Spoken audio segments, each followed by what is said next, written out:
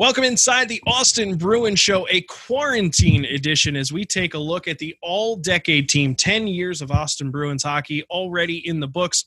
Granted, the 10th year did not end the way that we were hoping with the COVID-19. And speaking of which, I hope you're out there listening. You're healthy, you're staying safe, you're keeping up with your social distancing.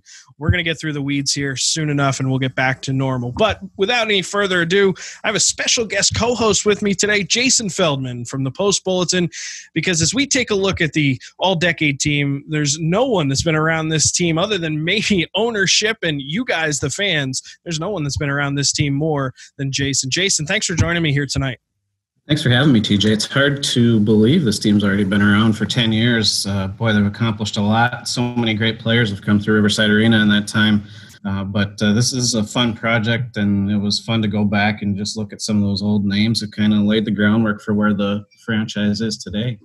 You know, it is incredible the amount of talent that's come through here. And even though I've only been here for the past 2 seasons, I was the one on the forefront there trying to put together all these names and talking with Craig, Patrick, and Mike Cooper and our head coach, Steve Howard, and trying to whittle everything down. And boy, it was a lot harder than I thought it was going to be, you know? And in my impression, I thought I'd be able to just open up the record book and go, oh yeah, this guy, he was really good. But you know, there was so many names, and there are so many names that got left off, which we'll talk about here because I really want to hear from you, being around a lot of these players and having interviewed a lot of these players and written stories around these guys. You know them way better. I've never met half of these guys, so I want to hear your input on most of them. But let's just go ahead real quick and give a background to the all-decade team. So we're going to take a look at 12 forwards. We're going to take a look at 6 defensemen and 3 goaltenders, and we're going to make up the all-decade team. We're first going to talk about the ones that were already announced, the official Austin Bruins All-Decade Team, which was out this past week on all of our social media. And then, Jason, I want to hear from you who you think might have been able to sneak in there, who you would have put in on your list, who you would have taken out off the current list, if it's any different. If it's not, no big deal.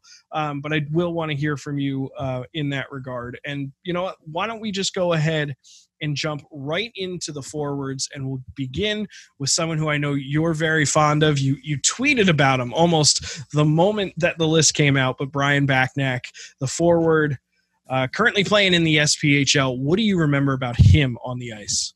Yeah, TJ, I don't want to say it was a surprise to see his name on the list, but when I think back on some of those teams, you know, that had the deep playoff runs, the Robertson Cup teams, he comes to mind just because of his grit, his personality, his tenacity. I mean, I think like I tweeted, you know, the guy would have skated through a brick wall for coaches, or he sure would have tried, you know, and I don't think that's terribly in his case. If they'd have told him to do it, he'd probably tried to do it at least. But he was one of those guys that not only, you know, he could score, but that wasn't always his role. I think he had something like 25 goals, 50-some points through 2 seasons with the team. But what I remember most about him is he was the guy that I wouldn't call him an enforcer, but he wasn't afraid to mix it up. And you know, he lived inside the heads of many an opponent for a couple of years while he was wearing black and gold. He was the guy that would get in a scrap with somebody, and as they were skating to the penalty box, he would throw his arms up in the air and get the crowd into it. And he'd be smiling at the guy the whole way to the box. So he's just one of those guys that he had that personality that fans just latched onto, you know, the hard-nosed personality that you want to see in a player in this league. And, you know, fans came to love him, and he loved playing in Austin and loved playing for his teammates. You know, it's so funny that you mentioned especially the throwing the hands in the air and pumping the crowd up, because when we were doing our list, he was one of the guys originally that was on the bubble that we were kind of like, well, do we include him?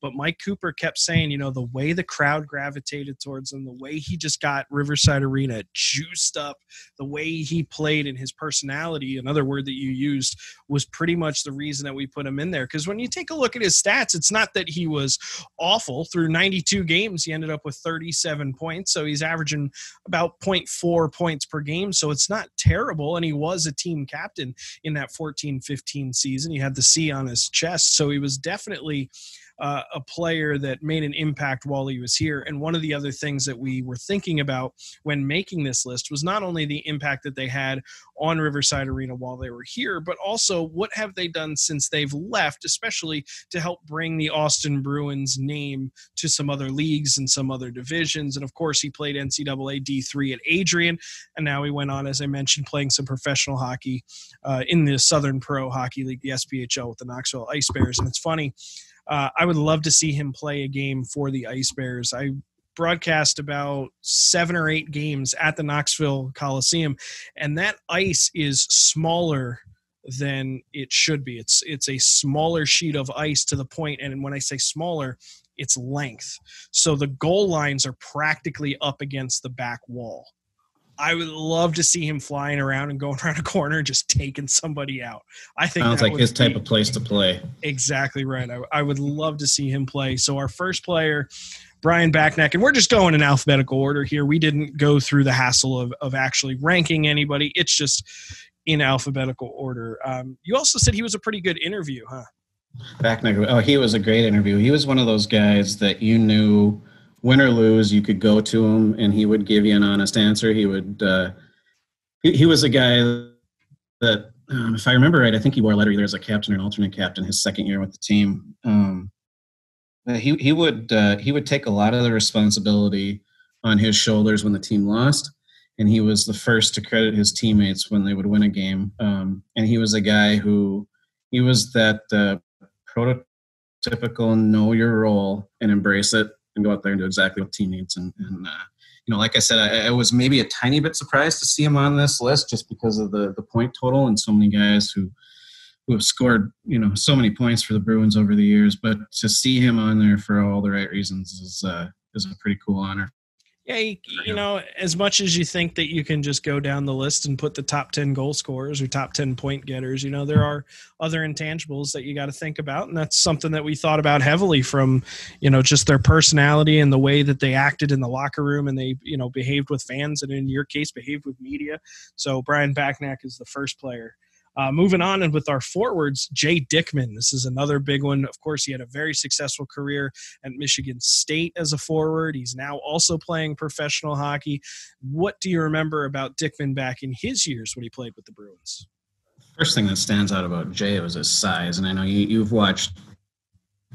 Well, I guess Austin Rushoff's been gone for a few years. You didn't get to see Austin, did you? But it's sort of, to see a guy that tall on skates. I think Jay was 6'5" or 6'6", and Austin, who we'll talk about in a little bit, is listed at 6'7". But I remember watching Jay play in high school when he was playing at. It was Bemidji. I'm sorry, Bemidji State. It was Bemidji State, not Michigan State. Wanted to correct that. Sorry. But St. Paul native. I remember watching him come down here and play when he was in high school, and you see the 6'5" guy on skates, the big body, the big frame. You think, well, he's just out there to bang guys around. But I remember his shot and his skating ability and just his hands for a guy. He stood out. You couldn't stop watching him, and not only because of his size. You watched him for his size, but then the skill was there too, and you noticed that as you watched him go along. And he brought that same thing to Austin. I mean, he was, again, one of those guys that could play any kind of game you wanted him to play. He could skate well for a big guy. He could score skillfully. He had a heavy shot. All the things you would think of from a typical big power forward like that who goes on to play Division I hockey. Yeah, and then eventually ends up going pro as well. As I'm taking a look at his high school stats, I mean, it's incredible to see 111 points in 70 games played with St. Paul Johnson High. He actually started his junior career. He played 12 games with Fargo, and in those 12 games, he had 5 points as well. So, I mean, he was clearly an offensive power. Currently, he finished the 2019-20 season with the Wichita Thunder in the ECHL. He's now bounced around 3 different ECHL teams. He began last year with the Florida Everblades, played 3 games. He started this year with the Indy Fuel and then moved on to the Wichita Thunder. And he's still getting production despite the fact that you might, look at that and go, wow, why can't the guy stick at one team? He's played so far in 17 games in his professional career, and he's got a total of 8 points. 8 points in 17 games. You're almost half a point per game player in the ECHL, the double A of the professional level. That's some pretty good offensive output. He's been a productive player wherever he's gone. And what I remember, too, about his scoring when he was here in Austin, he played on lines with guys who could really light up the scoreboard. And he played with natural goal scorers. But what you saw was eventually teams having to respect his ability to score, too.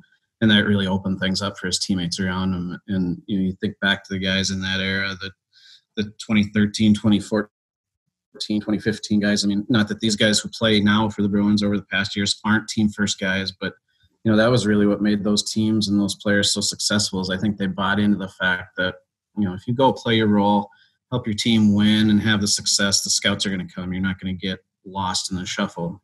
If you go out and do what you're asked to do. And Jay was one of those guys, and it paid off for him with a nice college career and now a professional career. Absolutely. So Jay Dickman is our second forward in the 2019-2020, the All-Decade Team, as we're calling it. So let's go ahead. We'll move on to our third forward, Gilbert Gabor. Now, of course, we saw Kevin here earlier this year. The Bruins ended up shipping him down to Odessa as part of a deadline day deal.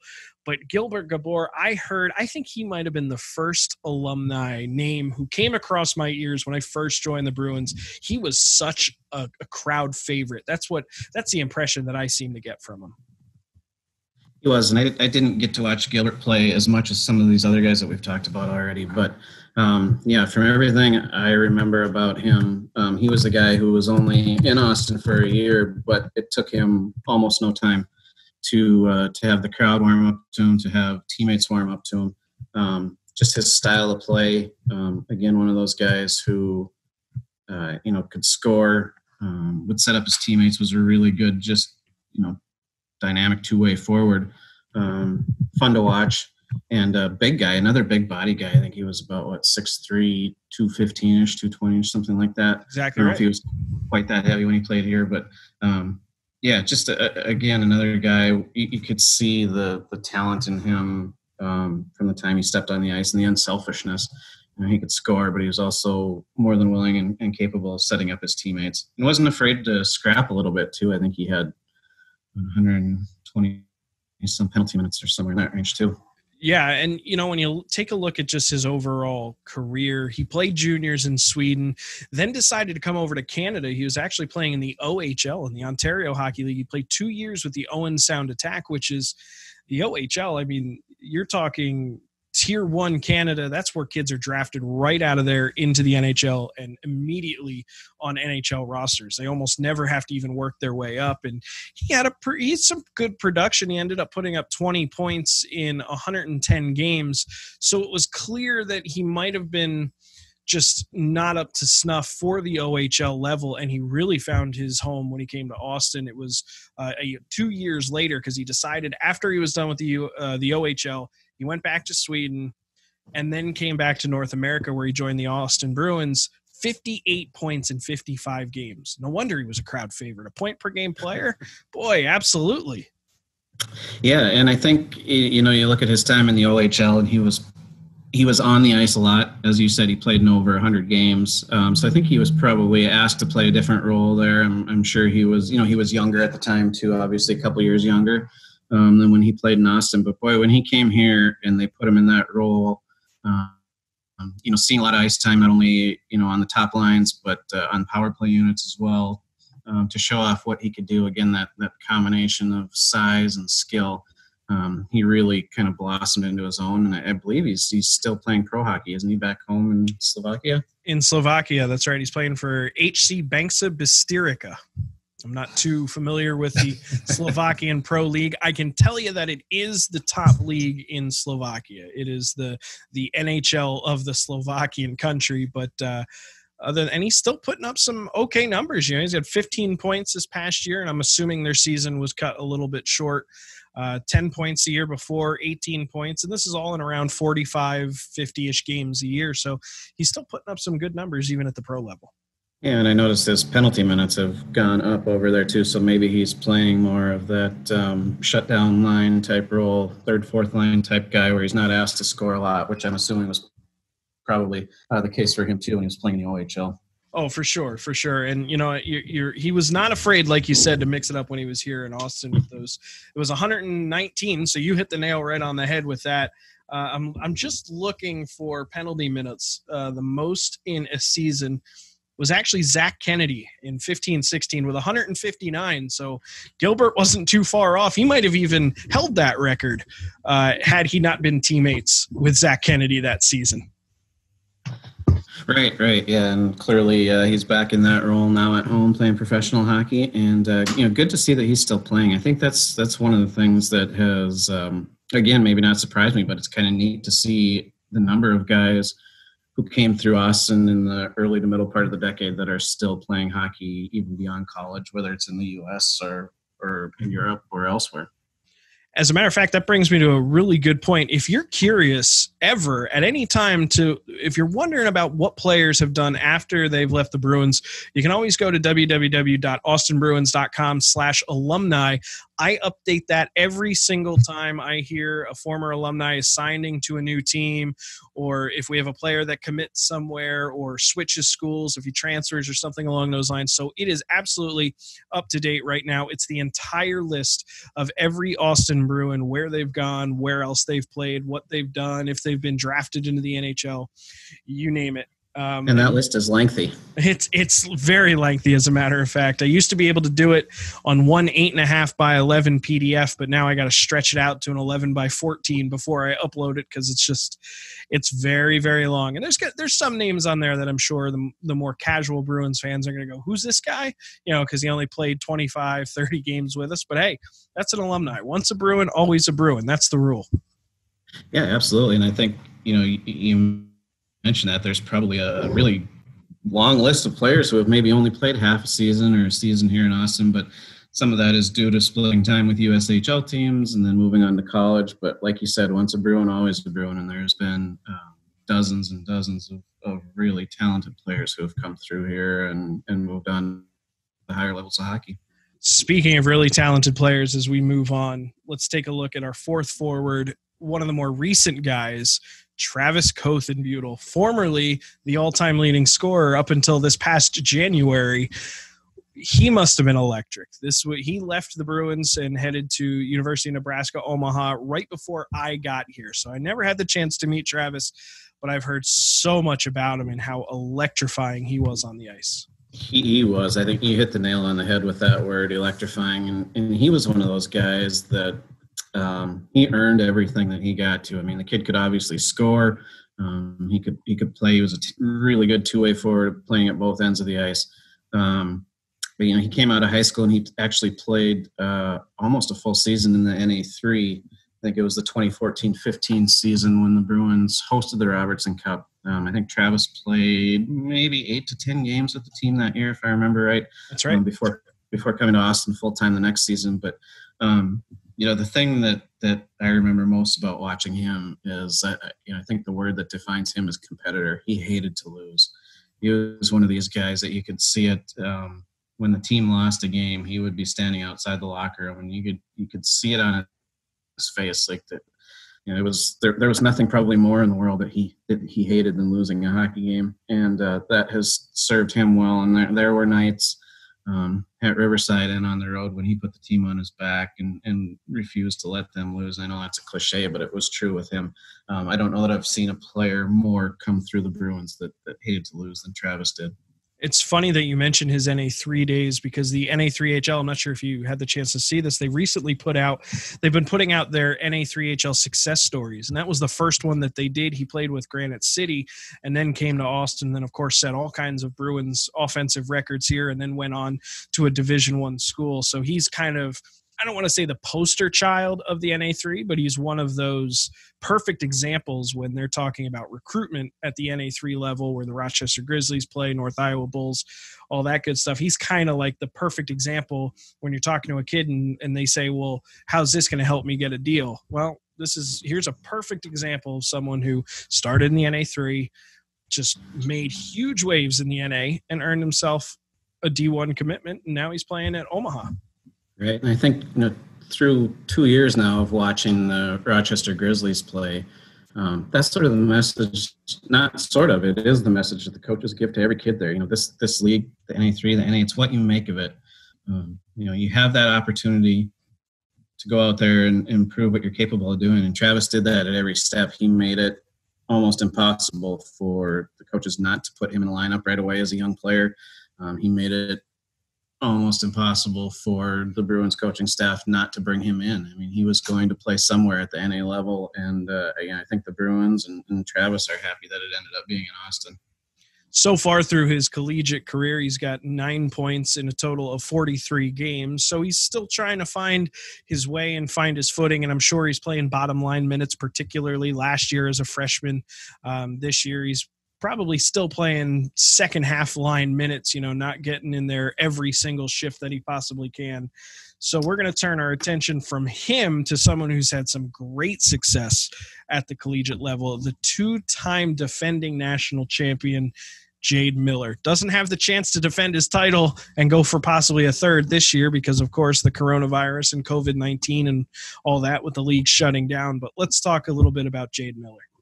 Yeah, I like that we have these two guys back to back because in a lot of ways they're very similar players. Jade was one of those guys that came in the 2014-15 season when the Bruins were absolutely loaded with talent in front of him at forward. And he was a lot like Travis Guthenbueter, where he went out on the ice day after day, didn't say a whole lot, kept his mouth shut, but just worked for what he got. And, he was in the lineup a lot throughout both of his seasons, especially his second season with the Bruins. But another guy that, became a real team leader and earned a spot on a college team. Obviously a very darn good college team too. But yeah, Jade was another one of those guys that just, work ethic is what's gotten him to where he is. So if I asked you to describe him in one word, would it be work ethic? Work ethic, is it? Tenacious, anything like that? Any of those sort of words that are synonyms there? The story that I always love to tell about Jade is, so he grew up in North Dakota, not far from where I grew up, little town called Minto, but he played for a high school called Grafton. He made it to a state championship game with them, lost, came to Austin, lost in the Robertson Cup, went to UMD, gets to the championship game, finally wins it. And I remember in 2018 when the first time that he became a national champion with Duluth, going to the locker room, it happened to be at the XL Center in St. Paul. And he was holding on to the championship trophy, and myself and another reporter were standing there waiting to talk to him. And he said, "You guys go ahead and start asking questions because I'm not going to let go of this thing." He had been through enough in his formative years of hockey that once he got his hands on one of those trophies, he wasn't about to let it go. What's that old cliche? Always a bridesmaid, never a bride, right? It felt like it for Jade for many years, but boy, what a just couldn't be happier for a guy who has worked hard to get to that level. And he didn't forget either, the role that his 2 years in Austin played in his success. I think after UMD won the national championship in 2018, I believe it was one of the first home games for Austin the following year when he came down and dropped the ceremonial puck to start a game. So he always had lots of good things to say about his time in a Bruins uniform. And, just really glad to see him have the success that he had at UMD. He's one of those guys now that he's wrapped up his collegiate career that I'm keeping my eye on closely because I have a feeling he's going to sign a professional deal somewhere with someone, and I think a lot of with all this that's going on in society right now and things are just kind of delayed, but he's one of those guys that I'm kind of keeping my eye on. I'm just waiting for the moment that I got to write a press release about him signing with, some professional team, whether it's the ECHL, AHL, NHL level. He's definitely one of those guys. Yeah, I agree. He's another one of those guys that, like we've talked about before, you ask him to play a role and he's going to go do it. And that's what's made him the success that he is. He's not a guy that has to go out or feels like he has to go out and score 30 goals a season or something. If you give him a third or a fourth line role, he's going to go out and play that to the best of his ability. And he's going to help a team somewhere. If he wants to keep playing, I have to feel like there are opportunities out there for him, like you said, when we get through things that we're going through right now. So we'll go from one JM to another JM. Justin Miziak, currently playing at Michigan Tech. He's going to get a brand new teammate next year. in Jed Pietila, but we can talk about him in a little bit. What do you remember from Justin Misiak? Because as I take a look, he was only here for 1 year, 1 season, 60 games, 60 total points. Was this just – and well-balanced, it looks like. Right, yeah, he was, again, another one of those guys that, if he wanted to take over a game and be a team's leading goal scorer, he would do that. But he also understood that, he had the ability to set up his teammates and make his linemates look good. And, he was a guy who knew that if he was able to do that, that would lead to team success. But when the team needed him, he was there to step up. I think the one stat that really sticks out to me with him is, like you said, the balance. I think he had something like 20, I can't remember, 25 goals, 35 assists, somewhere That's exactly in that range. Right. Yep. Yeah. Yep. And he was here 2 years. I missed the first line. He was here Right. 15, 16, and 16, 17. And it was that second year where he was 25 goals, 35 assists, spot on. The guy scored 95 goals in 118 games. That is just that's the reason, one of the reasons he made our list, is simply because that balance, that kind of offensive production during 2 seasons, which weren't the greatest in Bruins history. They weren't the worst either. He was definitely a playmaker. Right. Yeah. And his speed is another thing that sticks out to me. He wasn't the biggest guy in the world, but fast, really good hands. He had 40-some points as a rookie his first year with the Bruins. So you kind of knew at that point that this is a kid that's going to be able to go on and play really well at a higher level. And he's doing that right now. Again, doesn't have a ton of points at Michigan Tech through 3 seasons, but again, just a kid that's gone there and played his role. And I think is really appreciative to be playing Division I hockey for a storied program. So we'll move on from Justin Misiak here, and we're going to head to a guy that you already mentioned, because I want to kind of get through these. I know we don't want to keep you here for 8 hours talking about these guys, because I'm sure we can. Let's go ahead and talk about Austin Reichoff. And it's so funny, as I was digging up some of the stats on the guys over this past week, and I'm on eliteprospects.com, one of their featured articles, undrafted free agent profile, New York Rangers lock up rangy, I like what they did there, Austin Reichoff. What do you remember about him as an Austin Bruin?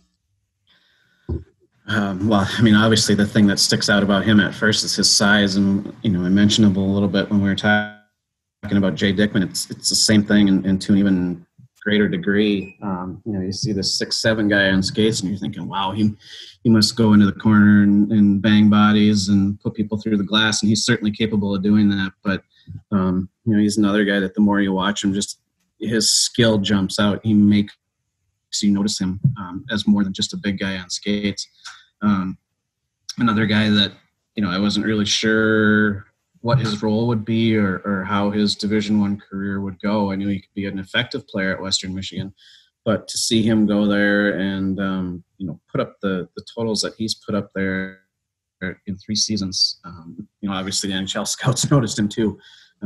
Just another one of those guys that, knows what his strengths are, and his strengths are a little bit of everything. Another good 2-way forward, a guy who can score, and a guy who's capable of setting up his teammates as well. I never obviously got a chance to see him play as a Bruin, but he's one of those guys who I've been able to watch some video of, especially over the last month and a half. After he made the signing, there's plenty of blogs out there for the New York Rangers saying this is who we just signed and what he does. The one thing it seems that every little Twitter video and everything that's being put together, because of his size, like you said, he just had the ability to just force his way into the slot and move people. He was like Moses, like he just walk into the slot and move people out of his way and get into those high traffic, high scoring areas and just force his way into plays. And that's something I think that he's going to need at the NHL level for sure. Exactly. I was just thinking that too. That's exactly what will make him an effective pro. And I'm sure that's what the Rangers loved about him and, what they're going to want him to do too. It's funny. We talk about all these guys from the Bruins who have moved on to play high level college hockey and then pro hockey. So, as I mentioned before, I'm from North Dakota. We were up watching University of North Dakota game a couple of years ago. They were playing Alaska Anchorage, and I poked my fiance in the arm when the Anchorage goalie was announced. I said, "Hey, that's a former Bruin." It was Chris Carlson. And we happened to be up there in late February this year again. And as they were introduced in the starting lineup the second night, the first two guys I poked her in the arm and said, "Hey, those are former Austin Bruins." One was Austin, one was Dawson DiPietro. So it's really fun to watch these guys, not only on TV, but to see them in person and just see the things that they've gone on to do after playing here. And it's almost sort of remarkable at times to think that, geez, you used to sit in Riverside Arena and watch these guys on a nightly basis. It's pretty cool to see, just how many guys have gone on to bigger things.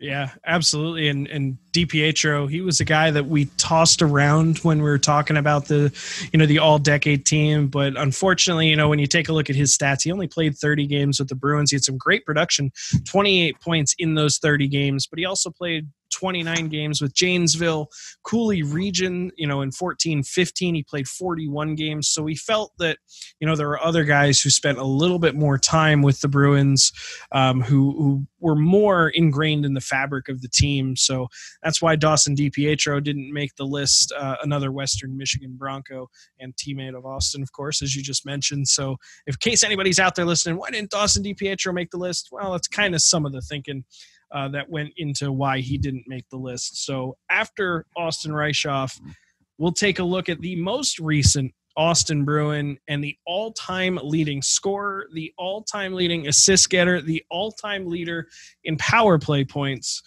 Dante Sheriff. What are your thoughts on Dante? I know how Dante I've seen for the last 2 seasons. He's one of the few guys on this list that I can actually speak about from my own experiences. What are your experiences in watching him? Right. You've seen Dante more than I have. But, I remember from the time Dante came into Austin, talking to the coaching staff and them saying about him, this is a kid that if he goes out and works as hard as we want him to work and we think he can, he could be the best player in the league. And, he was either there or right on the cusp of that this season with, not only his ability to score, but, the assist numbers that this guy put up in his, 3 seasons with the Bruins are astounding at this level. And I can't wait to see what he does at Mercyhurst and how he fits into the program out there. Sometimes with guys when they go to college, their freshman year is kind of just a take notes year. You're scratched more often than you're playing and you're just sitting back, learning the systems. I think it's safe to say that with Dante, he's going to be immediately into the fold out for the Mercyhurst Lakers, wouldn't you say? Absolutely. I think so. And the things that stuck out to me at first with him were just watching him skate. So fluid. Yeah, very just smooth.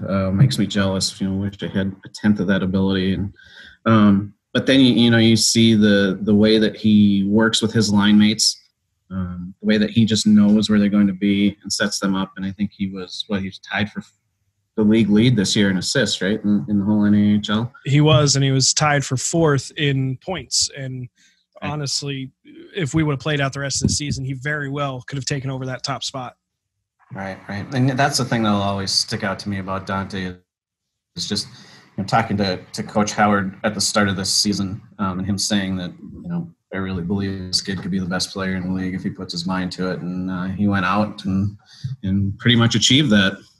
It's so electric. And one of my greatest on-ice memories so far with the Austin Bruins in my 2 years, immediately the first thing I think of is last year's Paint the Rink Pink game. Him blocking that shot at the blue line, going the other way on the breakaway, overtime winner on Paint the Rink Pink. I mean, that was just absolutely an exciting moment, and you knew it was going to happen. From the moment he took possession of that puck, you knew it. You just knew it. It was going to go in, and sure enough, he put it in. So let's go ahead real quick. We'll recap our forwards that we have as we're more than halfway through. Brian Backnack, Jay Dickman, Gilbert Gabor, Travis Kothenbutel, Jade Miller, Justin Miziak, Austin Reichoff, and Dante Sheriff. I'm TJ Shalott, voice of the Austin Bruins. Joining me, Jason Feldman from the Post Bulletin as we continue to break down the all-decade team for the Austin Bruins. And let's just jump right into the next one, John Simonson. This is a guy that I didn't hear too much about. You don't hear a lot of people talking about him, but when you look at the stats and you look at the Bruins' history, he's all over the place. That's kind of the way Simon has been everywhere he's gone. You don't hear a lot of people talking about him, but all he does is produce. I think if you asked me to boil his game down to just a couple of words, it would be heart and soul. He's one of those heart and soul guys. A team leader, whether he has a letter on his jersey or not, and he's just one of those guys that quietly racks up points. He could do whatever you ask him to do. He can take a face off in a key situation. He can play power play. He'll play penalty kill. If you had a dozen of him on your team, you would be a championship contender year in and year out. Just one of my favorite all-time Bruins. Went on and he proved it in Lincoln too in the USHL before he went on to a good college career at North Dakota. He had almost 60 points for Lincoln in the 1 year he played there. So I'm very happy to see him on this list too. It's incredible to see his production just jump up in those 3 junior years. 38 points in his rookie year, 57 in his second year. Then he goes up to the USHL, and most guys who are putting up 57 points in the NA, they're going to take a step back when they go to the USHL. They're either not going to be playing the same minutes, or just because the game's a little bit faster, they're not going to have as much production, so they'll take a little step back. Not Simonson. He puts up those 59 points that you just mentioned. He continues to just go up and up and up, and like you said, it earned him that Division I commitment to North Dakota, where he was an assistant captain the final 2 years of his career. But that's where it ended for John Simonson. He had decided not to go pro. Not sure if the offers weren't there or what it might be, but he's certainly an all-decade player for the Bruins. Yeah, and like Jaden Miller, a national championship won with North Dakota in 2016. So, he wasn't here for either of the Robertson Cup teams, but went back to his hometown and won a national championship. And I can't imagine, if that was the end of his hockey career, I can't imagine it ending in a much better way. Absolutely. Absolutely.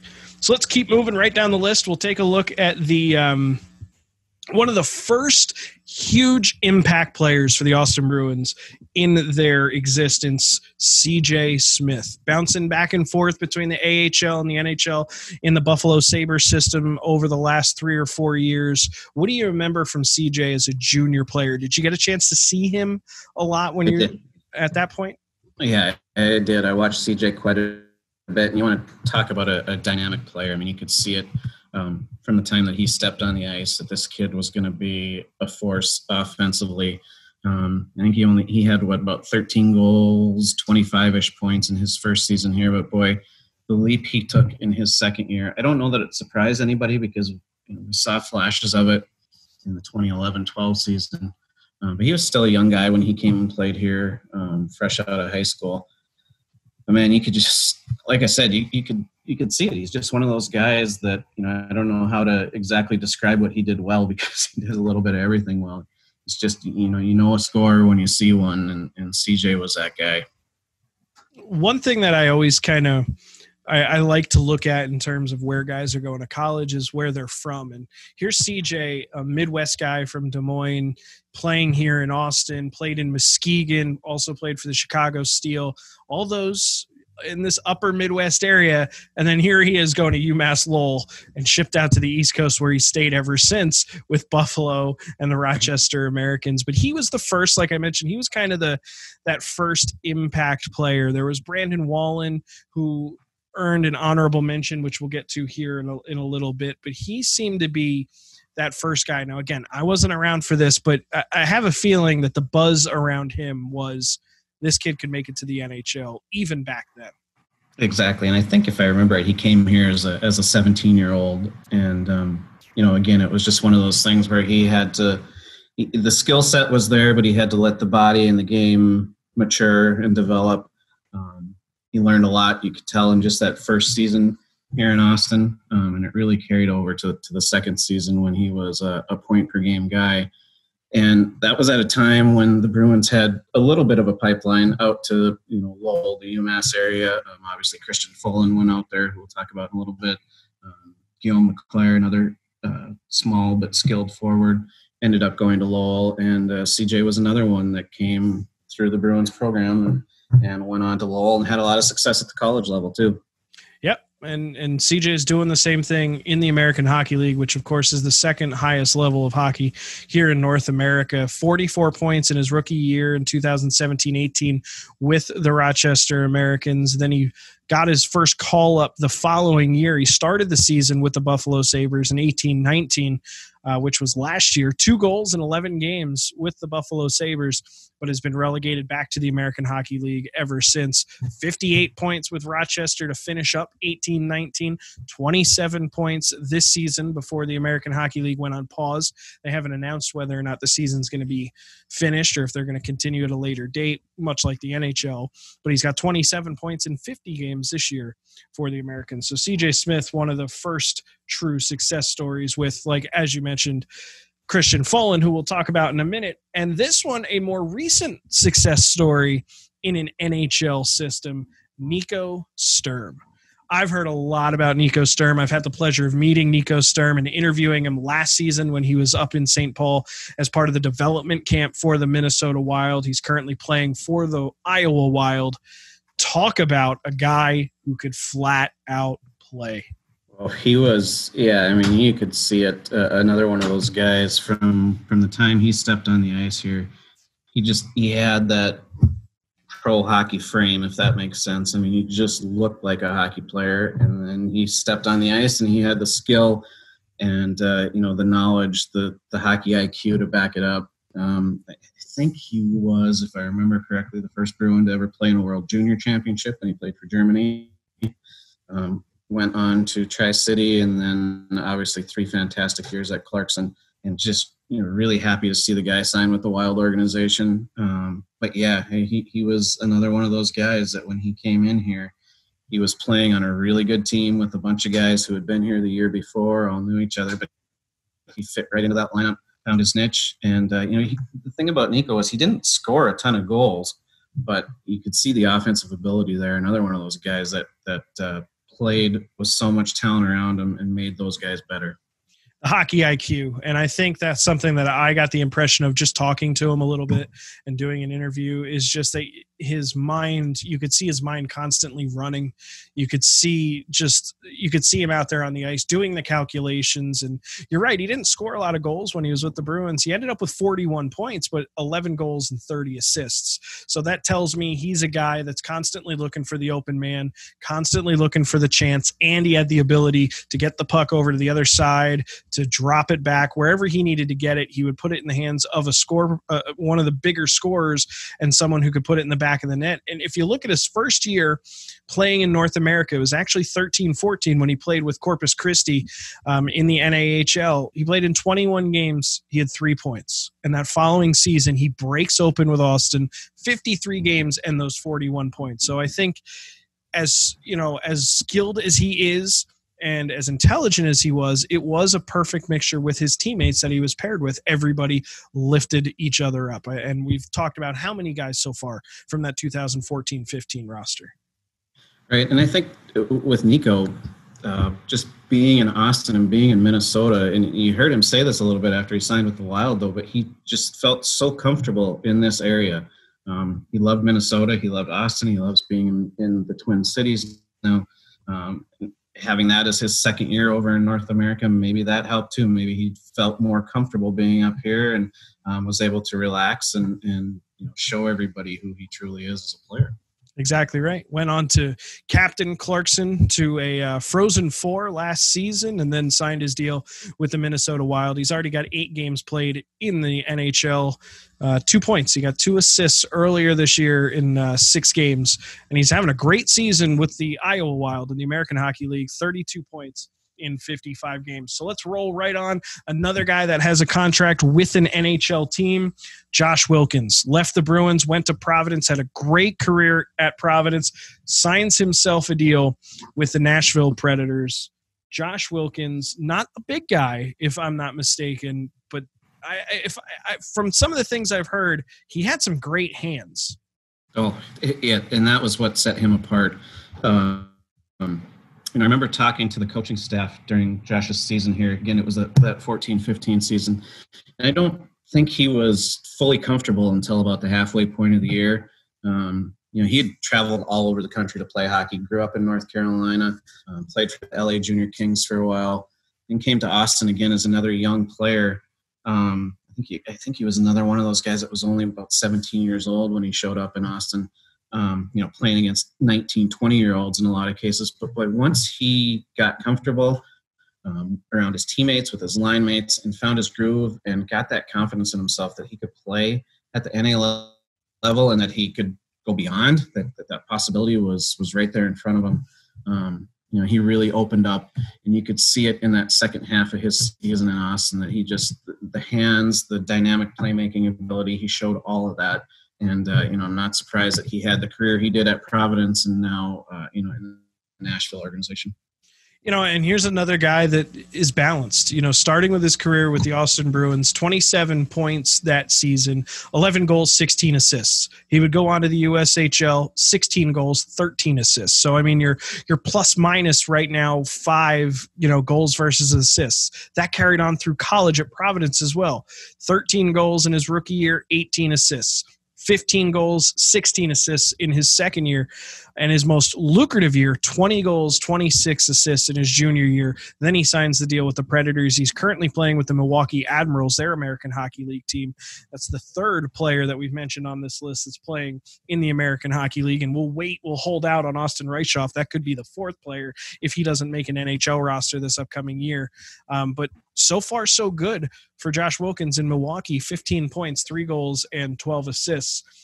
That'll bring us to the end of the forwards. Let's go ahead. We'll recap the forwards one more time, Jason. Brian Backnack, Jay Dickman, Gilbert Gabor, Travis Kothenbutel, Jade Miller, Justin Miziak, Austin Reichoff, Dante Sheriff, John Simonson, CJ Smith, Nico Sturm, and Josh Wilkins. So we'll talk about the honorable mentions. And I'll give you a little bit of a reasoning behind why some of these guys didn't make it. We thought about putting Ben Almquist on. He did technically play a full season's worth. He played half of last season and then half of this season, and he was well over a point-per-game player. And, of course, committing to UMD to play for the Bulldogs. But we just felt that some of the other guys on the list deserved the actual spot before Ben, so we gave him an honorable mention. Evan Cholak, the all-time leader in games played for the Austin Bruins. He also is an honorable mention, as is Austin local John Kirby. Guilherme Leclerc, Hugh Larkin, and Brandon Wallen, all other honorable mentions. So let's jump right into the defensemen. We got 9 more players, 6 defensemen, 3 goaltenders, and we'll begin with another guy with pro experience, Corey Dunn. Another one of my favorite all-time Bruins.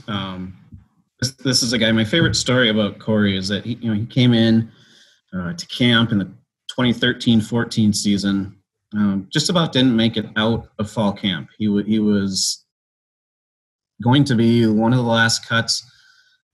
I don't know which coach or what the decision was that he ended up getting one of the last spots on the team. But he had come into camp, not a very big guy, but came in, worked his tail off.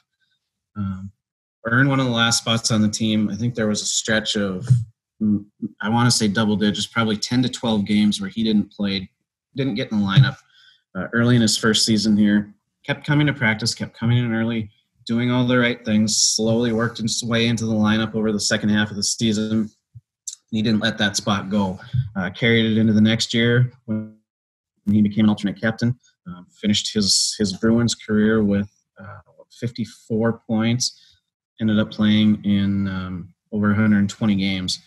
And then went on to play 4 fantastic years of Division III hockey, and now is playing in the pro ranks. This from a guy who was almost cut coming out of camp, and who knows if he'd had another shot at hockey or where his career would have gone if one decision would have been different.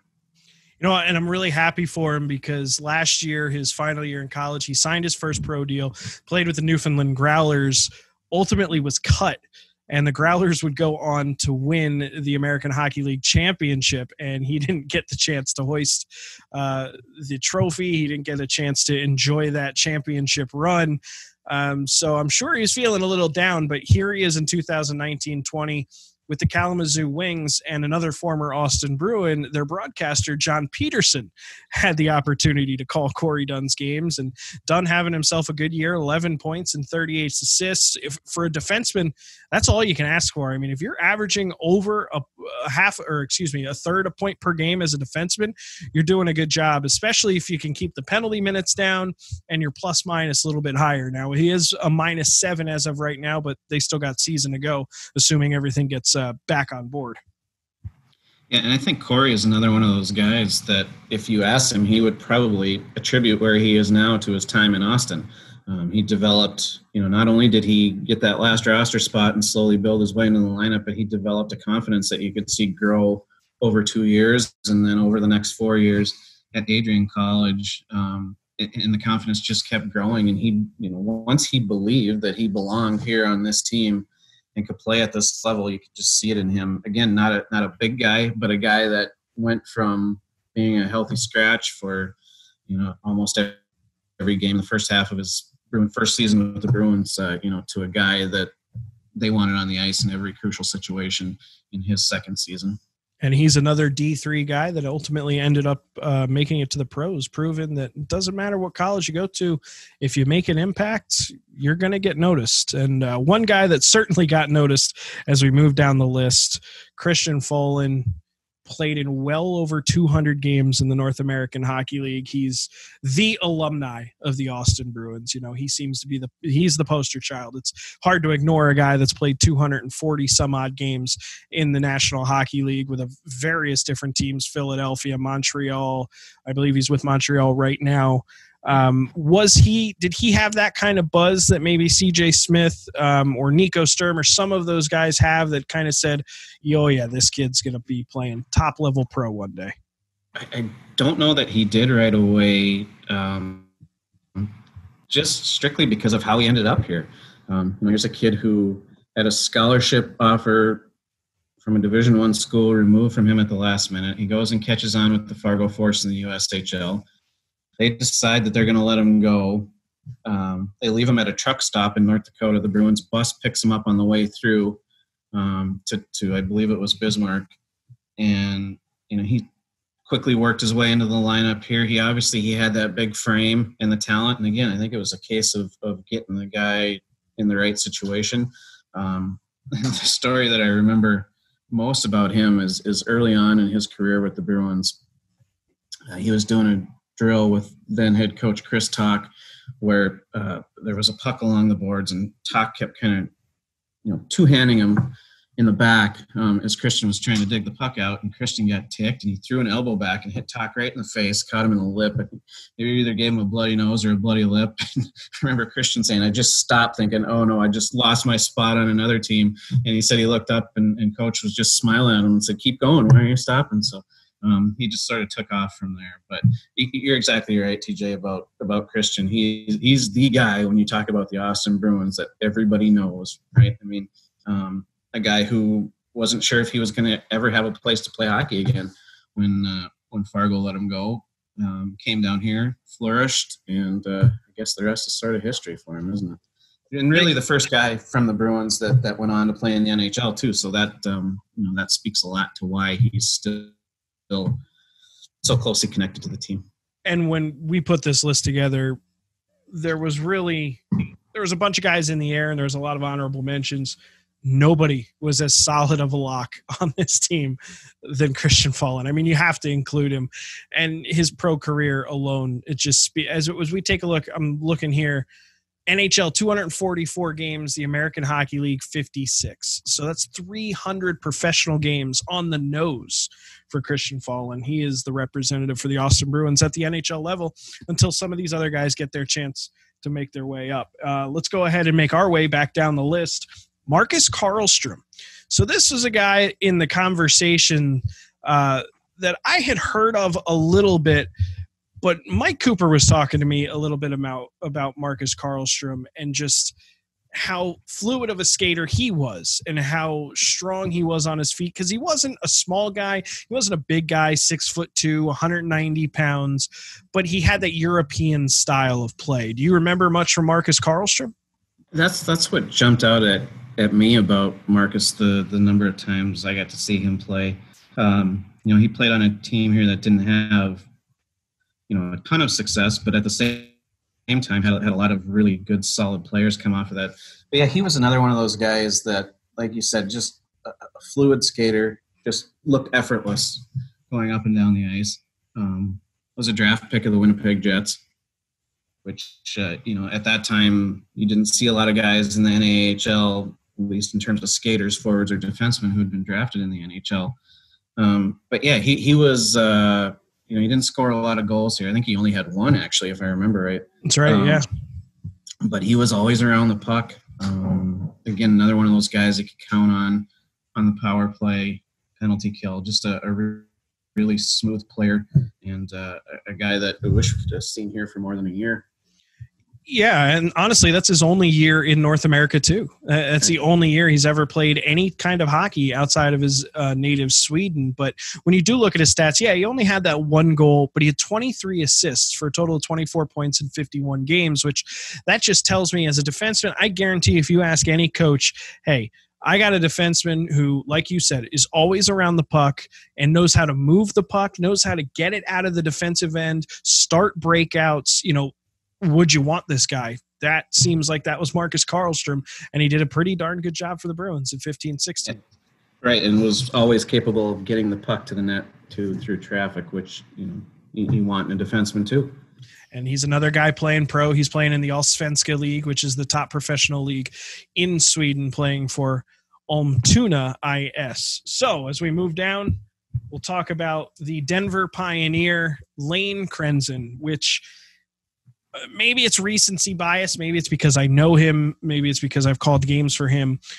But if you told me that I needed to pick someone who wore the Austin Bruins uniform and best exemplified what this team stands for, what this team strives to be, I would say the Austin Bruin, Mr. Austin Bruin, is Lane Krenzen. I mean, this guy, he would lay down and block shots every single chance he could get. He was a leader, much like Travis Kothenbutel was, in the sense that he didn't like to lose, and he made everyone hear it when the team lost. Same thing with like a Backnack. He was the type who would take the team on his shoulders. If the team didn't play well, he didn't play well. If the team played well, he probably still didn't play well in his own mind, but everybody else did a great job.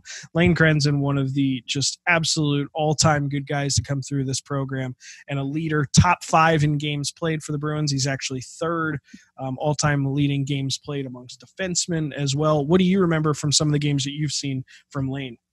Well, just the things that you mentioned right there, TJ. I mean, if you asked me to give you just a instant reaction to the name Lane Krenzen, it would be shot blocker.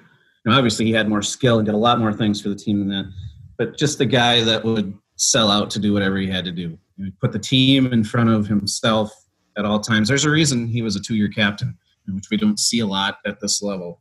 And the fact that he, got an offer to go play at the University of Denver in a program of that magnitude is really cool, because he's a guy that, he didn't play a lot for Denver this year, but I can just see him being one of those guys that as his college career goes on, he's going to be another one of those leaders, whether he has a C on his jersey or not. He's going to be a guy that when he gets to be a junior and senior, his teammates look to at crunch time, and he's going to be a guy that they want around him and on the ice in key situations. I think if I were a betting man, I would absolutely say that he'd be wearing some kind of letter on his uniform by the end of his season, senior season with Denver in 3 more years, because it's in his makeup. It's in his just chemical design. He was a captain at Duluth Marshall up in Duluth. He was obviously, as you mentioned, a 2-year captain here with the Bruins. It's just who he is as a person. And you're right, he didn't play a lot this year as a freshman, but again, a lot of times you don't, especially for a program like Denver, which is constantly top 10 rated in the country. So there's a lot of good players ahead of you, and you got to kind of wait your time out until you get on the ice. But Lane Krenzen playing here for 3 years, and I know it's a dying stat, but the plus minus is, in my opinion, how you gauge a defenseman. You got to want to always be plus or somewhere close to neutral, because that just means that you're helping your team more than you're hurting your team on the ice. Lane Krenzen would finish his career with the Bruins as a plus 22 for a guy that logged a lot of minutes. Lane Krenzen is another defenseman here on our all-decade team. So we're going to keep going through with another recent guy and another really good kid who we're going to be watching pretty closely this year at Niagara. Joseph Mishak. Boy, talk about when you were talking about I believe it was Nico Sturm, and you're saying how you look at him and you just go, but he's got the NHL build. He's got the pro body build. So does Joe Mishak. Man, I would not want to get hit by him. Right, and talk about just another guy that plays his role and does everything the team needs him to do. I feel like he's going to be one of those college guys that he's going to be a freshman this fall, and in say 3 years, one of those guys that you're going to hear is sort of a sleeper, college free agent type guy that pro scouts are looking at. He has the tools. You hit it on the head. The frame, the body. 6'3", 200 pounds. Yeah, he can produce offense. He's a fantastic two-way defenseman. A guy who you don't have to worry about him taking a night off. Nope. No, and he's a guy that'll bounce back too. I remember one game earlier this year.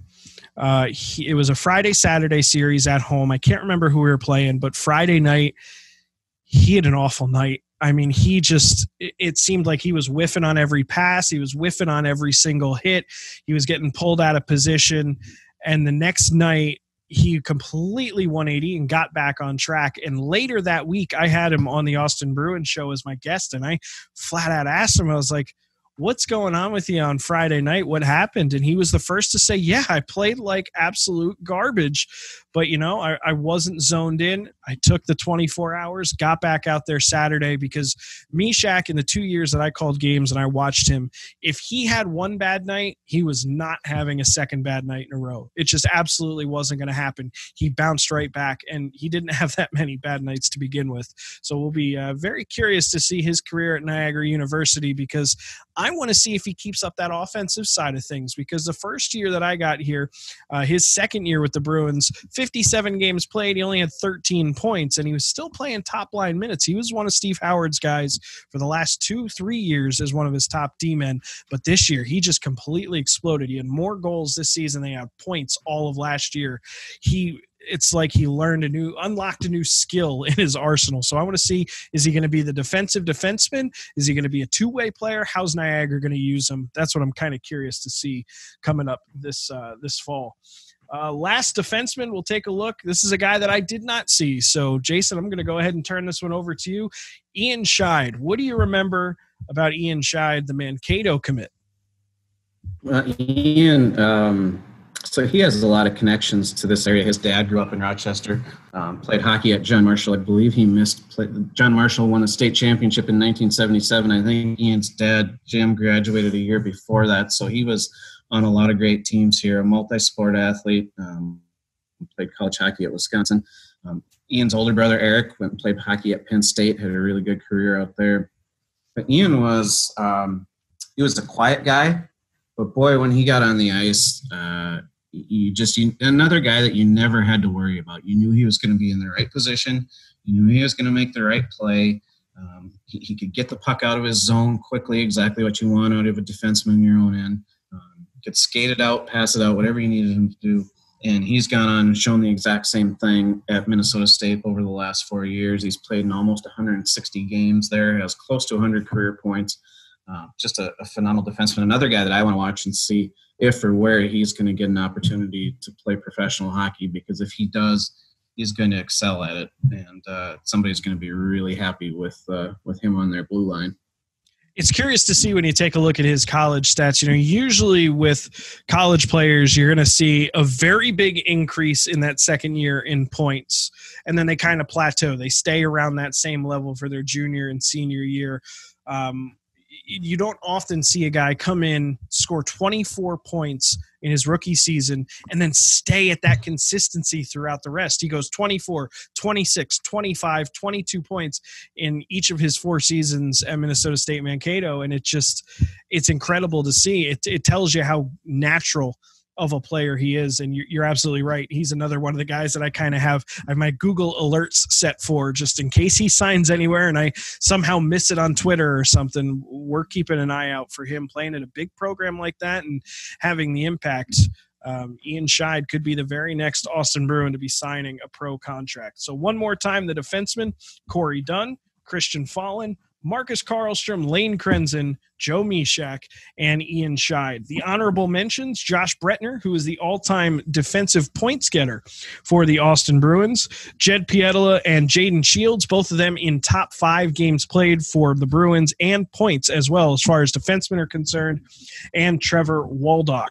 So let's go ahead and take a look at the goaltenders. Again, we're going in this list in alphabetical order. Alphabet begins with A, Keegan Asmundsson, the current assistant coach and goaltending coach of the Austin Bruins. And I'll tell you right now, the reason he made this list, not only was he the first Bruin to ever suit up in the Bruins sweater, get a victory, he also still holds the record for the highest save percentage in a season at .923, and he was on statistically the worst Bruins team in history. It was their first year. They were the brand new franchise. You can't expect to have solid players all over the place when you're a brand new franchise, but here's Keegan holding down the fort with a .923 save percentage, and of course he went on to a great career at Canisius, went on to a long pro career to the point where he was the first person that works for the Austin Bruins. I've known him longer than anyone else. He was a goaltender in the SPHL the same year that I was there. And as a matter of fact, he had the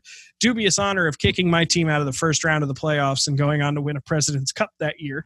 So I thought that was pretty intriguing. But Keegan Asmundsson's our number one. Can you think all the way back to that first year? Do you remember him as a goalie?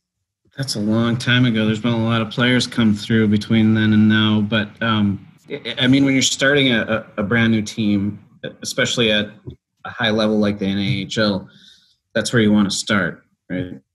Is building from the net out. And, they couldn't have picked a better guy than Keegan.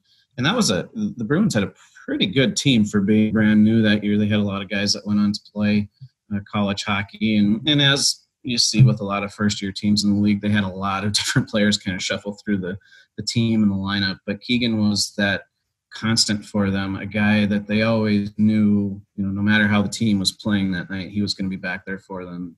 His numbers showed it that year. And obviously college and professional coaches and scouts saw it in him too. And not to be overlooked, one of the other reasons that we put him on our all-decade team is the fact that he is the assistant coach and current goaltending coach, because not only did he have an impact on the ice back then, but he's now affecting the Austin Bruins this year and next year as a coach. He's, grooming that next batch. And I think when you take a look at Brett Miller's numbers, who had the opportunity this season to become the number one goalie after last year, playing second fiddle to Kyle McClellan, Miller exploded onto the scene this season, was having easily his best career or season in his junior career.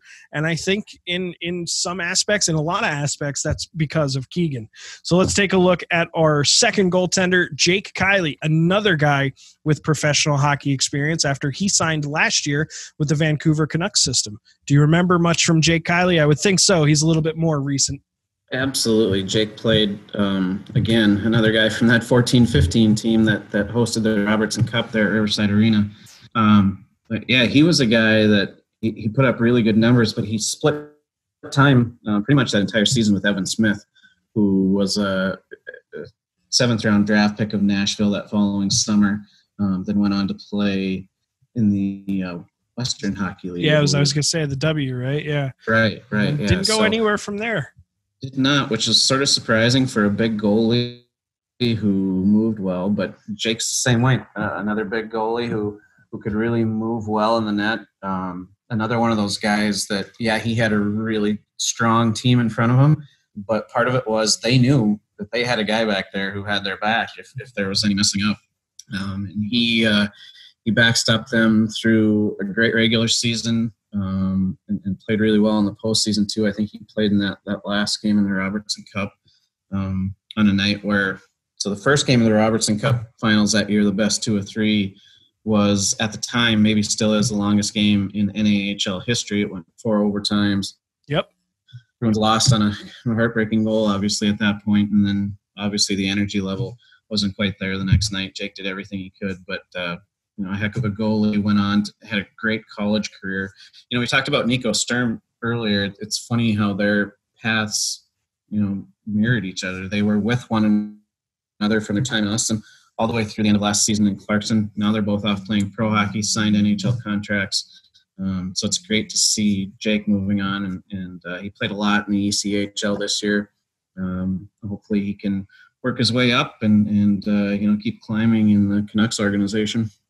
Yeah, and it's funny when you talk about his 3 years at Clarkson, he actually was an assistant captain in his junior and what ended up being his final year last year, which is not a common thing at the college level, at the junior level, at any level, to see goaltenders wearing A's on their sweater. Now, it's for a goalie, it's mostly ceremonial. They don't have the responsibility of meeting the referees, outside the scorer's table to get official rulings or anything.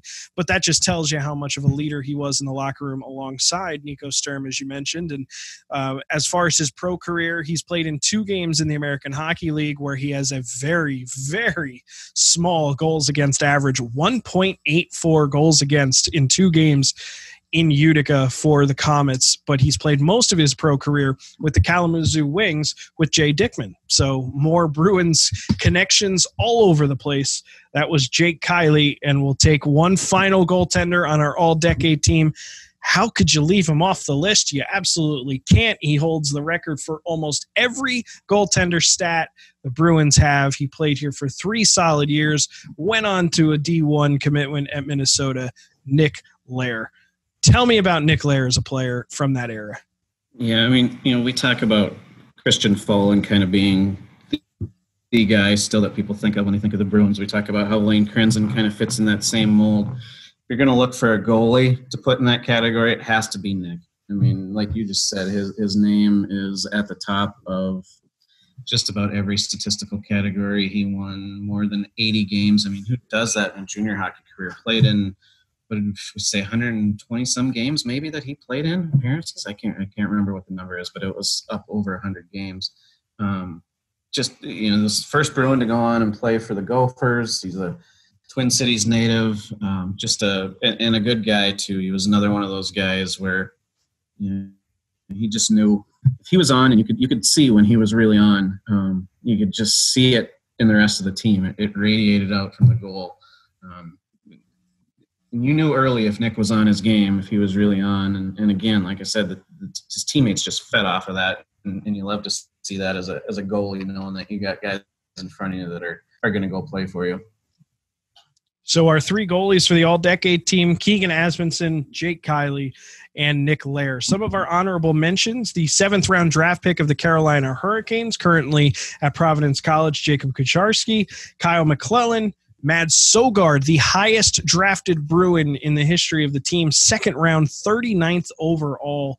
He was the 2nd goalie off the board last draft, and Mads' tandem partner, Alex Schilling.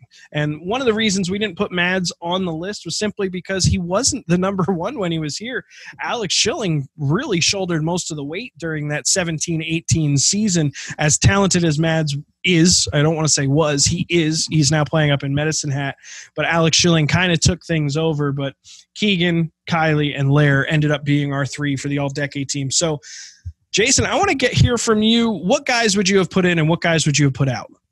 It's funny, TJ, when you sent me the list originally, or when I looked at it, I'm like, wow, this is a fantastic list. They couldn't have left anybody off here, right?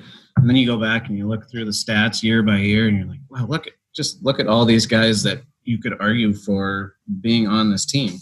I don't think any of the choices that we've talked, any of the players were bad choices.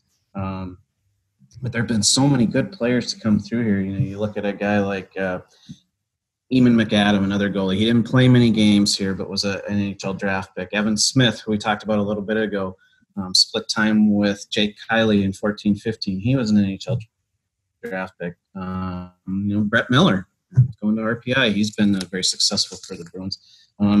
Some other guys just off the top of my head, I think back to the earliest Bruins teams, and a defenseman, Nolan Curley, who only had about 25 career points, but I would think he would have to be right up there in terms of penalty minute record holders. He is sitting right at the top. I think he was well over 400 if I remember right. But, it's just guys like that who aren't necessarily all over the score sheet, but you have to have those guys to play all those roles if you want a successful team. And there have been so many of them to come through here that we could probably name 2 or 3 teams and still leave guys off who are deserving. I had to look. Nolan Curley, 410 penalty minutes. The closest player to him is Connor Millimak with 281. So unless Connor Millimak has 140 penalty minutes this coming season with the Bruins, I think Curley's record is safe. Yeah, I think maybe they probably should have named the penalty box in Riverside after Nolan at some point. They probably should have. A little plaque or something in their farm. Some kind of wall hanging, right? I'm sure they could make it happen. Put it on the inside boards just so everybody knows you're in Curly's seat. Oh, Jason, well, thanks so much for coming on talking Austin Bruins, the All-Decade Team with me. How can everybody out there listening get a hold of you, get a hold of the Post Bulletin?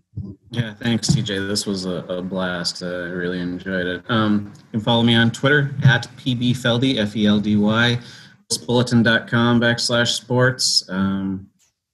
Those are great ways to find not only our hockey coverage, but everything else we do. And hopefully we can get over to Austin a little bit more this winter.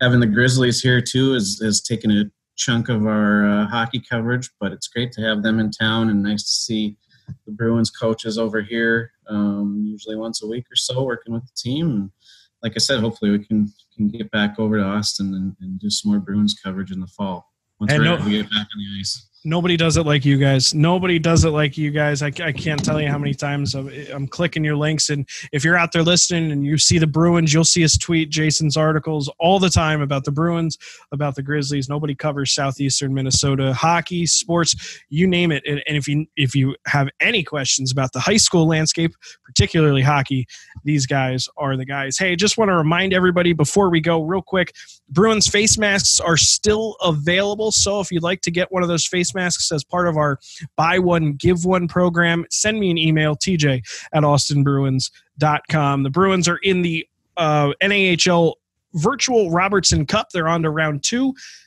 Game 1 was tonight against the Aberdeen Wings. The Bruins lost that one 3-2 in regulation. So they're down in the series 1-0. And the most important part, everybody here wants to watch the real Austin Bruins. Season tickets are on sale right now. Give me a call at the office, 507-434-4978. We'll get you all set up for next season. We're planning on starting on time until somebody tells us any different. Jason, thanks again. I really appreciate your time. We'll talk to you soon. Thanks for having me, TJ. Appreciate it. That'll do it for this edition of the Austin Bruins Show. Stay tuned. We got plenty more coming up this offseason. We'll talk to you all again. My name is TJ Shalott. Have a great night, everybody.